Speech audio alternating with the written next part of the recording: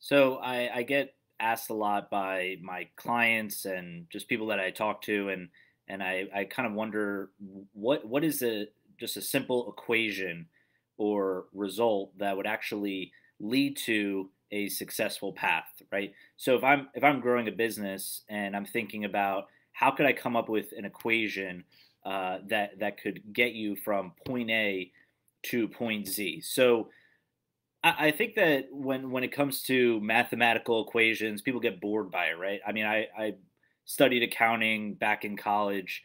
I'm familiar with the financial sector, and I could say that one thing that I like about equations is that it just makes sense. It just works. Doesn't matter how you plug it in or what that number really means.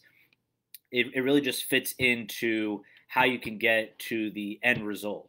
And this equation, I believe, and I can guarantee that people that I've talked to can testify to this, really works, which is basically getting real results. Not just results that say, okay, I've generated this amount of revenue.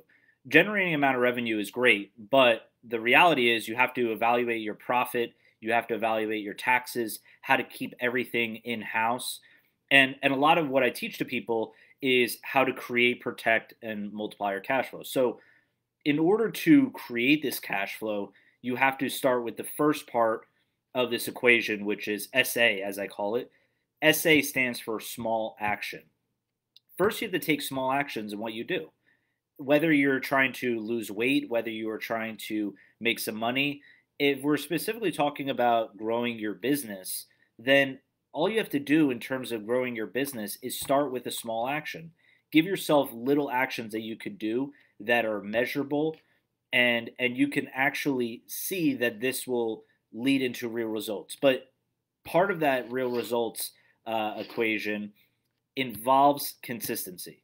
So we all struggle with this. I mean, it's a new year. We're all trying to do the biggest and greatest thing, and I get it. But the reality is, if you are not consistent in something, you will not get the actual real result that you want.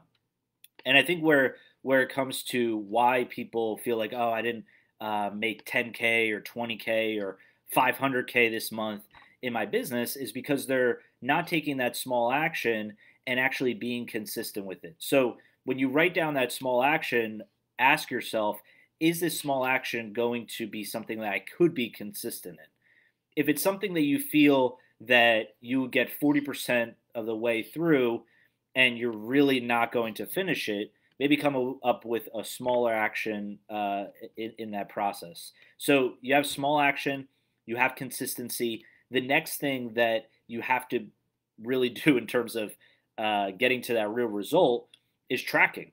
So if I said to myself, all right, I'm going to focus right now on making 50K this month in my business. What do I have to do in order to get there? First of all, if I'm not sure where I'm at right now, how am I supposed to say, oh, I can get to 50K?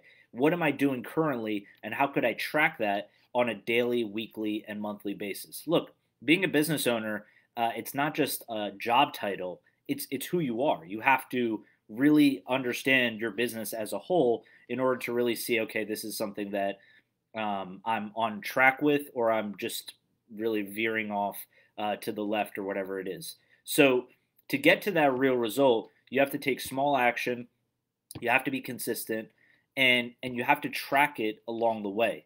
So if you're struggling with this and you really need help in terms of getting to that real result, whatever that goal may be, feel free to reach out to me. I'm happy to help you go through that in a session and just show you how, look, in order to create and multiply your cash flow, you have to really understand each of those actions that you're doing and see if it is actually profitable.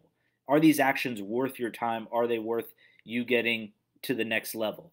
So, again, 2021, great. We're into a new year, but the reality is, if you want to see that real result at the end of the year, you need to have guidance. You need to have that path in order to get you there, and that takes following this equation, which is a great formula in terms of getting to that real and meaningful result that you're looking for.